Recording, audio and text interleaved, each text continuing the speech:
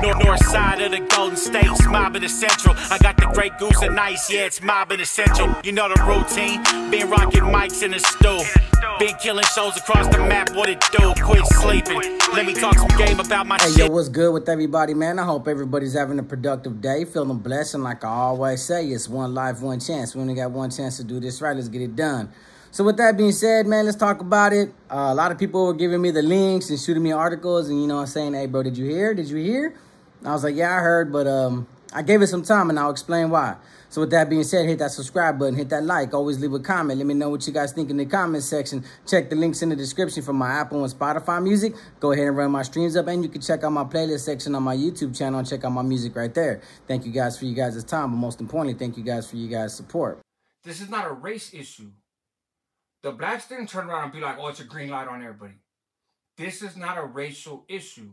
This is an issue where one individual stepped out of line so many times that another individual who happens to be black felt like they needed to put that person back in line, at least when it comes. Now, everybody's seen what took place in the prison system. Everybody already ran the YouTube channel to talk about it. But see, here's the thing. When I was notified about it, me personally, it was only the only one that came forward and told me about it the first time was the homie Rascal, the homie Hangout. He was the one I talked. He's the one I talked to on a day-to-day basis about certain stuff, just to have like a knowledgeable conversation with somebody. It's never biased. It's never one-sided. We hit all different angles. You know, he's someone that I turn to when I'm having trouble with a topic, and I'll turn to him like, hey, but what do you think of this? Am I saying this right? You know, sometimes he'll either put me in perspective or he'll actually give me one so I can look at things from a different angle.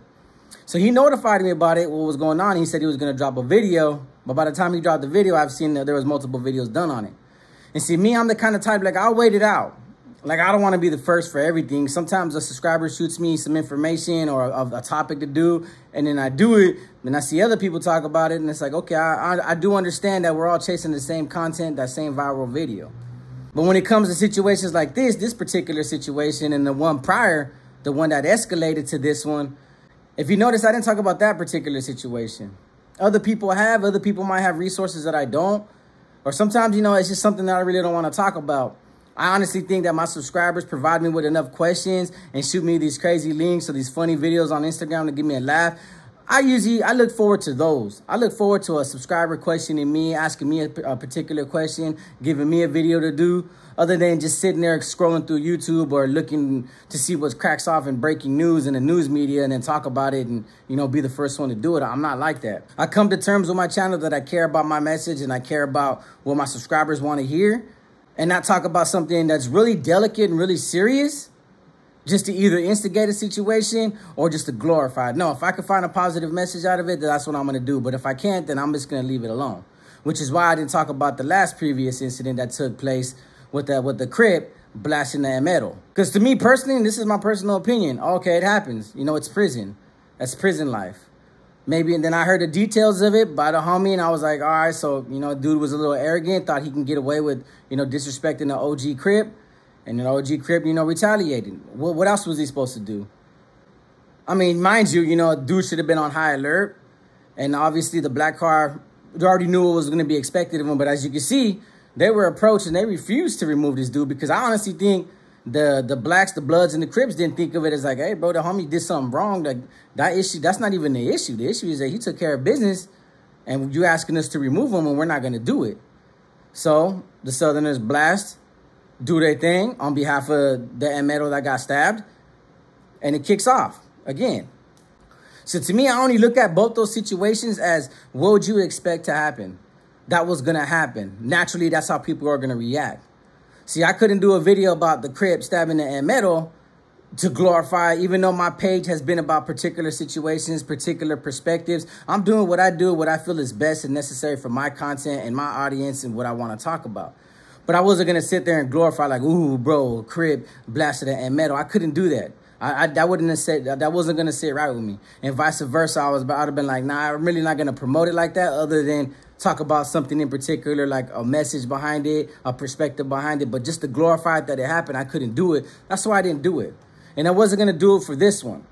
So the only two videos that I seen was the homie Rascals And then the follow-up video that he dropped, because everybody was kind of accusing Rascal about some particular allegations and, you know, and comments that I disagreed with, but I respected what he said. And then I watched 16 to Life. You know, I wanted to see a different perspective from a different ethnicity to see what he would have to say. And I pretty much got my two perspectives that I needed to go off of this video. We're talking about a hostile environment where, you know, we got some big power players walking the yard.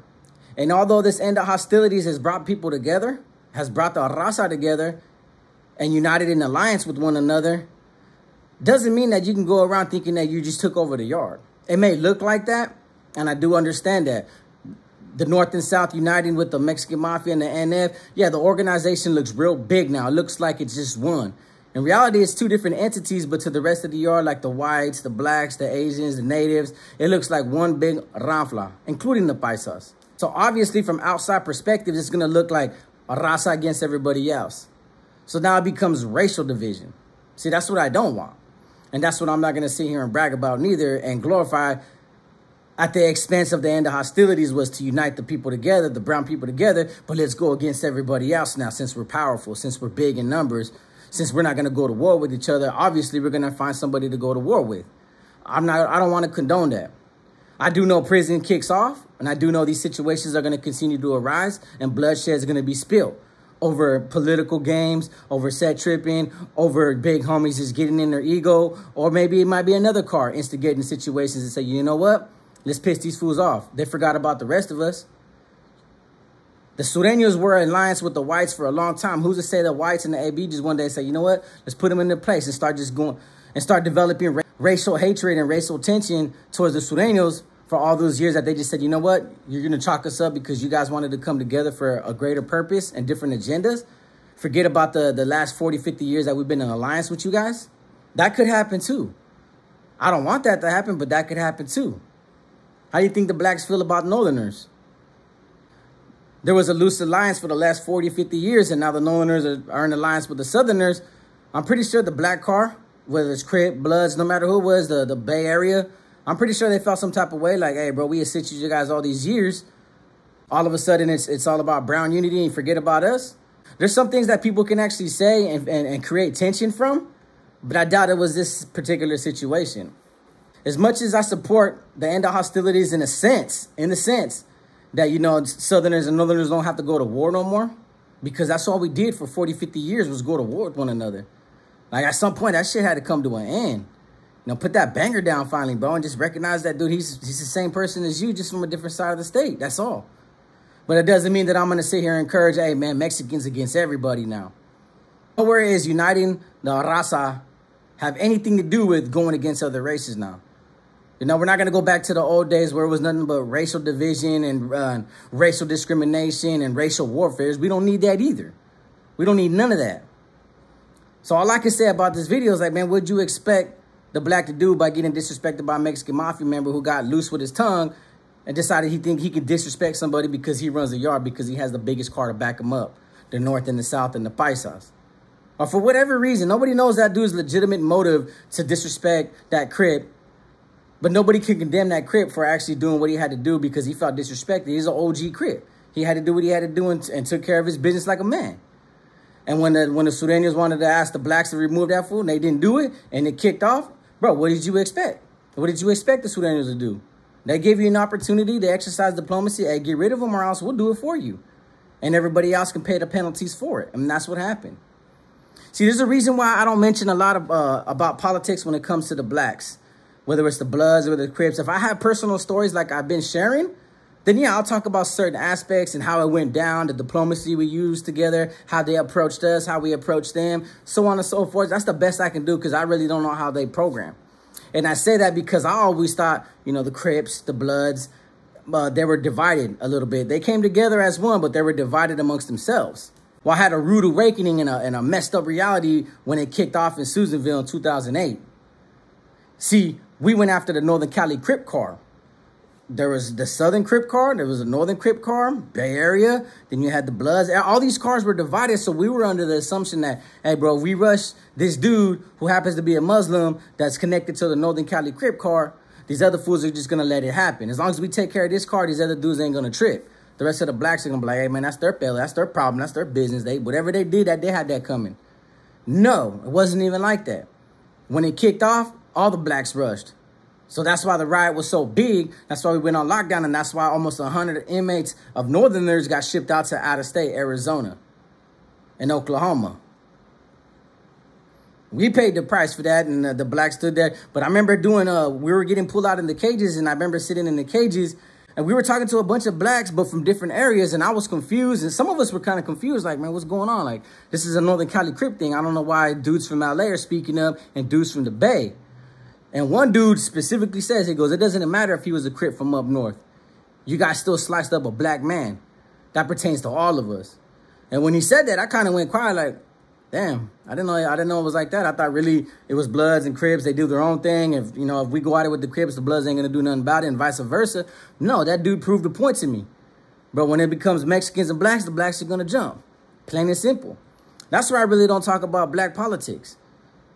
It's because if I don't know what I'm really talking about, I'm not gonna sit here and misconstrue anything or say anything wrongfully or misrepresent a politic or a political game that I have no knowledge of.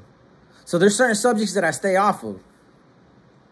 But overall, when it comes to this subject, the black did what he had to do because he felt disrespected, and the Sureños did what they had to do because they wouldn't get rid of this dude. Plain and simple. Now I'm against when it comes to the end of hostilities. If uniting the North and South to become one big organization just so we can go around bullying the yard and thinking that we're untouchable, then I'm against that. I'm really against that. Uniting these forces in alliance with one another was a beautiful thing to stop the bloodshed amongst a raza. On the basis of that, I can agree upon. But outside of that complexity and causing bigger complexities like, hey, bro, let's go to war. Let's create race wars. Let's bully everybody else. Let's take over everything now and put these other fools in line and put these other fools in check and dictate everybody else's program because we got the biggest numbers now because we're one unit, brown. Then I won't be on YouTube agreeing to certain aspects and certain things that take place. That's why I didn't really want to talk about this. I was telling my subscribers, hey, bro, I appreciate it, man. Thank you. I'm not going to talk about it. Other people have. And usually when they do, I try not to. I do my best. If I'm the first one to talk about it and others talk about it, then fine. Then we all created content. We all have different perspectives. We all think different. I just want to share my perspective with my audience and my audience only. But when I see other people do it, I look at it like, well, okay, then that's their shine. That's their room to get that big video, get that recognition, get that traffic, beat that algorithm. I'll go back to doing what I was doing, and which is engaging with my audience, reviewing the questions that I've been asked, and having just regular conversations with people on Instagram that I talk to on a daily basis that just want to know me for me. Not for Renegade Media, not for the YouTube content that I push out, just, as friends. Overall, prison's prison. This kind of stuff is going to happen. This ain't the first time. This ain't going to be the last time. These big homies that made it out the shoe, well, guess what? You might have the power to take over these yards. You might have the power and access to control every aspect of somebody else's life as well as your organization. But just know, walking these yards puts you in a vulnerable position as well. It could either be the blacks, the whites, the others, the natives blasting a big homie, or it could be a northerner and southerner causing a mutiny and a resistance and taking out a big homie. Just because you're a big homie and you have an entourage and you have bodyguards doesn't mean you're untouchable. It doesn't mean that. The Crip blasting and Meta was a prime example that, they can be reached too as well. And it should be a humbling experience like, bro, you're out here. Be a leader. Be a proper leader for once. Don't start setting examples for the Sureños that it's okay to walk around and just throw your weight around and bully people and expect like nobody else is going to do nothing. At the end of the day, the prison environment is a hostile and violent environment, but everybody at the end of the day, before being a Crip, before being a Blood, a Northerner, a Southerner, everybody's a man. So they're going to react like a man should. And if you don't like it and you decide to retaliate, then by all means, put your people at risk because you decided to do something and didn't want to have no accountability towards you. Instead, you just sent your manpower to war. That's pretty much how it works. This is the best that I could provide when it comes to this subject. Yes, it's prison. Yes, it's violent. Yes, it's going to kick off. Yes, I honestly think it's going to escalate from here. Hopefully it doesn't. But you guys let me know your guys' perspective on this, and I would highly appreciate to see what you guys have to say as well. So with that being said, like I always say, it's one life, one chance. We only got one chance to do this right. Let's get it done. Peace.